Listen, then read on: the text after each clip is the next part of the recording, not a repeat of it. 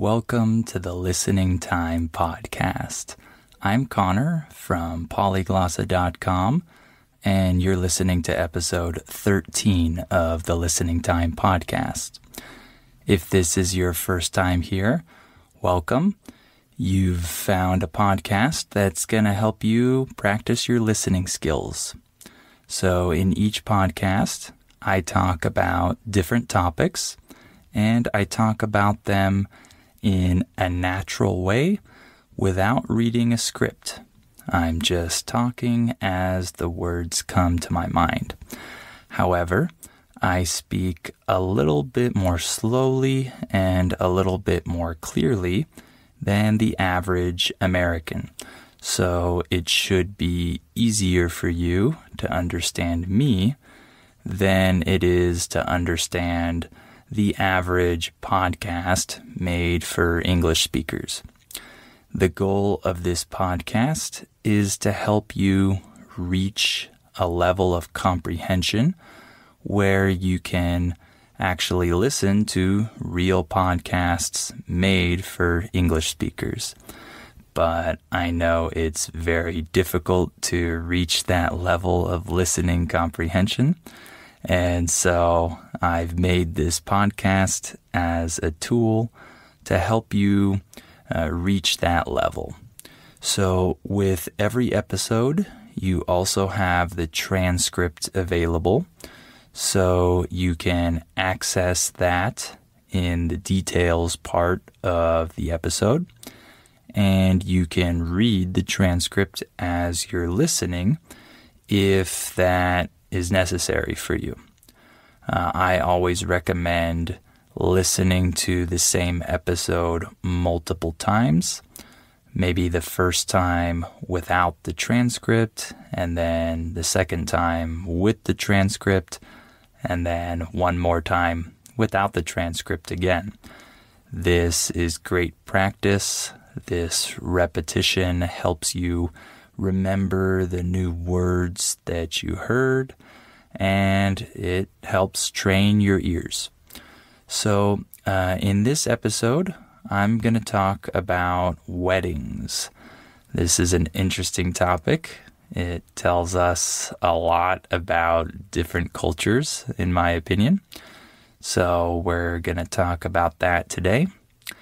Before we start, please remember to share this podcast and tell your friends about it, and give it a like, a rating, a review if you can, so that other people can find it too. And if you want to practice your listening more, please join our $1 listening practice seminars at polyglossa.com. So you can get more practice, more tips to help you listen better. Okay? All right, let's get started. Are your ears ready? You know what time it is. It's listening time. Okay, so let's talk about weddings. First of all, let's talk about the significance of weddings, the importance. In specific, I'm going to talk about American weddings. All right. In America, weddings are extremely important. They have always been important, and I think they will probably stay important and remain important in the future. So what does a wedding represent? Well, it represents a legal union between two people, and it represents a contract, so to say, between two people who are promising that they're gonna love each other and support each other and stay together until death, right? We have the phrase in English, "till death do us part."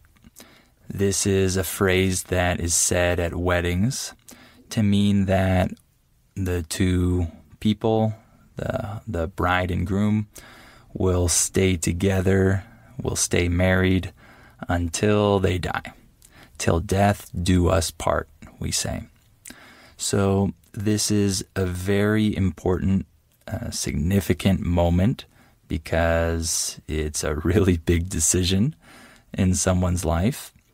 And it's something that people dream about even when they're young, especially little girls. They love to dream and imagine their wedding, their dream ceremony. They like to think about their wedding dress and all the different details of the party. This is something that's very exciting for many people.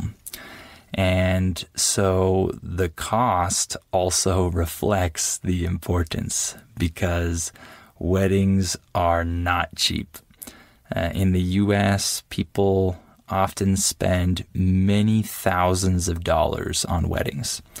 So it's very common for people to spend $15,000 on a wedding, for example. That's very common. And of course, this is a big investment. So usually the parents of the bride and groom will help pay for it. And so that helps with the cost a little bit. And as I mentioned, a wedding is a legally binding contract, right? A marriage certificate is a legally binding contract. That just means that it's valid in the eyes of the law, right? It's not just a ceremony. It's not just a party. It's actually a legal contract, right? So this is why weddings are conducted by an ordained minister or officiant. An ordained minister or officiant is someone who conducts a wedding and has the legal status to marry two people. If the bride and groom want a more religious ceremony, then they usually have an ordained minister. But sometimes the ceremony isn't religious, and it's just an officiant who has the legal ability to conduct a wedding.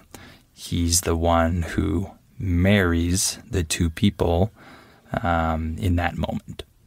So let's talk a little bit about the wedding ceremony in the U.S.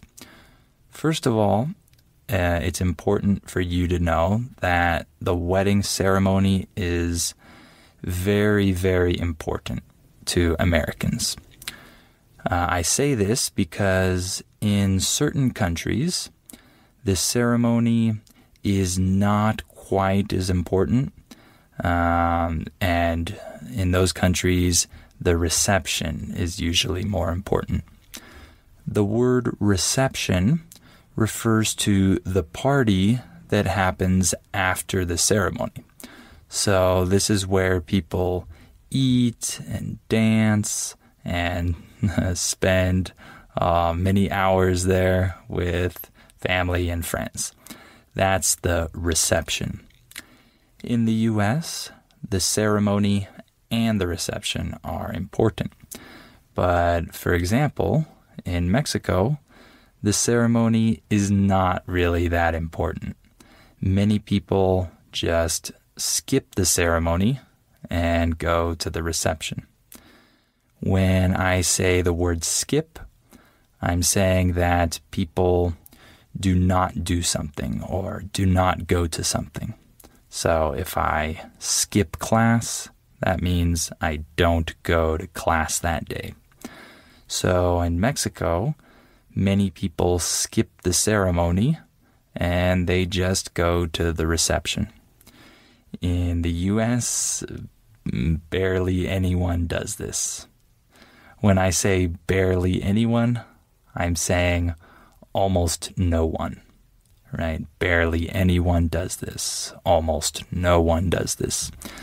And that's because the ceremony is very important. People love to watch this ceremony, to see all the details and see the bride walk down the aisle and see the whole procession. This is very important to Americans. So, in an American wedding, we have something called the wedding party. The wedding party just refers to the people that play a role in the wedding. When I say play a role, I'm saying that the people have some responsibility in the wedding. So, for example, there are bridesmaids.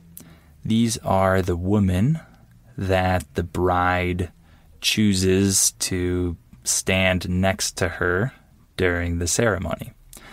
Oh yeah, in case you don't know the word bride, this refers to the woman who is getting married. And then we have the groom, who is the man. So the groom, he also chooses some people to be next to him during the ceremony. These men are called the groomsmen. So we have bridesmaids and groomsmen. And then there is one special bridesmaid called the maid of honor. She is the most important bridesmaid. She has more responsibility, and she's probably the best friend of the bride. And then the groom chooses his best man. The best man is the groomsman who has the most responsibility, and he's usually the best friend or closest family member of the groom. And in addition to that, there are other people involved in the wedding party. For example, the flower girl. This is the little girl who walks down the aisle and throws flowers and flower petals on the ground. You've probably seen this. And then there could also be a ring bearer. So this is the little boy who walks down the aisle with the rings in his hands. So many times the bride and groom choose a flower girl or a ring bearer based on the young children that are in their family or their circle of friends. So they might choose one or the other, or maybe they'll choose both, a flower girl and a ring bearer. So there are many people involved in the wedding party. I just named some of them, but there are more. And then some other important elements regarding the ceremony are the aisle. I've been saying that word a lot already. The aisle just refers to the space between the seats where the people walk to the front of the wedding ceremony. This is the aisle. So that's an important word for you to know. Everyone walks down the aisle to the front if they're involved in the wedding party. And then, of course, we have the vows. Vows refer to the promises that the bride and groom make to each other before the wedding or before the ceremony is over. So many times the bride and groom will read certain vows, certain promises, like, I promise to always love you and care for you no matter what happens. Right? That's an example of a vow. It's a promise. So sometimes the bride and groom write their own vows, and sometimes they use vows that people have already written and that are well established. So they could write their own, or they could use pre-written vows. So another element of the ceremony is that if it's a religious ceremony, if the bride and groom belong to a certain religion, usually there's some kind of sermon said. A sermon is a message given by a pastor or some kind of preacher that is based on religion. So if the bride and groom are Christians, then usually they'll have the pastor marry them, and the pastor will also give a sermon, a short message about the wedding or marriage or love or something like that. That's also an important part of the ceremony. And then, of course, we have all the pictures, the wedding pictures. Usually when people look back at their wedding pictures years later, the most important pictures are the pictures of the ceremony, the moment of the wedding, all the groomsmen, the bridesmaids, the family. And there are certain pictures that are taken apart from the ceremony. Usually the bridesmaids, the groomsmen, the bride and groom, they take a number of different pictures before the ceremony starts. So they have to get there early, and the photographer positions them in many different ways and takes many different pictures so that later the bride and groom can have those memories. So the pictures are a very important part of the wedding as well. So how about the reception? As I mentioned before, the reception is the party that follows the ceremony. So one of the biggest elements of the reception is the dancing. So first, at the beginning of the reception, there are usually some planned dances. So, for example, some of the bridesmaids and groomsmen might dance. But one thing that is certain is that the bride and the groom, they have their first dance together. So everyone watches the bride and the groom dance together for the first time as a married couple. And then it's also common for the bride to have a dance with her father, and the groom will dance with his mother. That's also a very common tradition at the reception of weddings. So, of course, there's that dancing, but then there's also the dancing that everyone's involved in. So all of the guests are invited to dance, but that usually happens after the meal, after all the other things at the reception. But of course, everyone looks forward to the dancing. It's one of the funnest parts of a wedding, I think, in any country, right? So the dancing is a big element.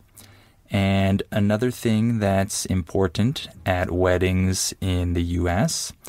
is the speeches. So, for example, the maid of honor, the best man, usually the father of the bride or the groom or other people like that, they usually give a speech at the reception. So they might tell some funny stories about the bride and the groom, or maybe they'll just give some encouragement to the new couple or some advice. When I say the word encouragement, I'm referring to motivating or saying nice words to someone to make them feel inspired or make them feel comforted or something like that. We can use this as a verb. For example, I encourage you to follow your dreams, right? I'm saying that I support you. I'm giving you my support and giving you motivation to do this. I encourage you. So the speeches are encouraging, funny. They can include anything, really. And then, of course, the food is another big element of weddings.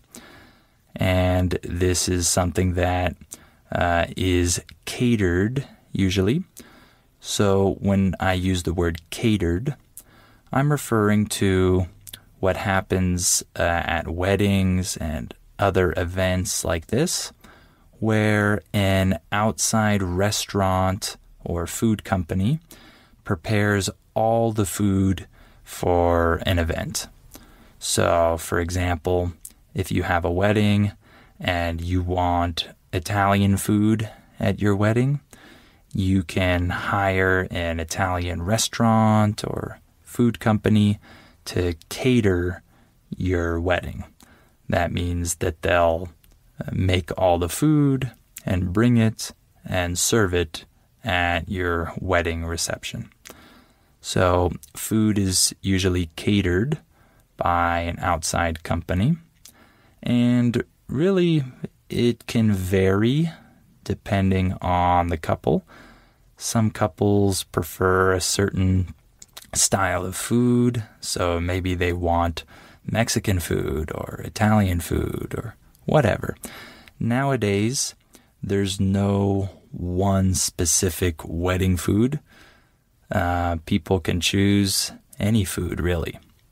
But one thing is specific to weddings, and that is the wedding cake, right? This is a big tradition. A big tradition in American weddings. So people spend a lot of time and energy and money finding the perfect cake for their wedding. So this is an important element. I remember before my wedding, I had to go to multiple places to taste different cakes before we chose one. So it's very important. So that's all part of the reception. And then after the wedding, after the ceremony and reception, of course, you have the honeymoon afterwards. The honeymoon is the vacation that the new couple takes after their wedding. Usually they travel somewhere and relax for a week or something like that. And it's a nice way to spend your first few days as a married couple. So the honeymoon is definitely a very important element as well. But of course, it comes after the wedding. So I guess we'll stop there. There's a lot more that I could talk about because this is a very big topic, and there are many, many traditions that take place that are integral to the American wedding. But I just gave you a small taste of the American wedding in this episode. So hopefully this was interesting for you, and hopefully this was good practice for your ears. So please remember to share this podcast, rate it, give it a comment, And remember to sign up for our $1 listening practice seminars at polyglossa.com. And thank you very much for listening to this episode. And I hope you'll come back for episode 14 of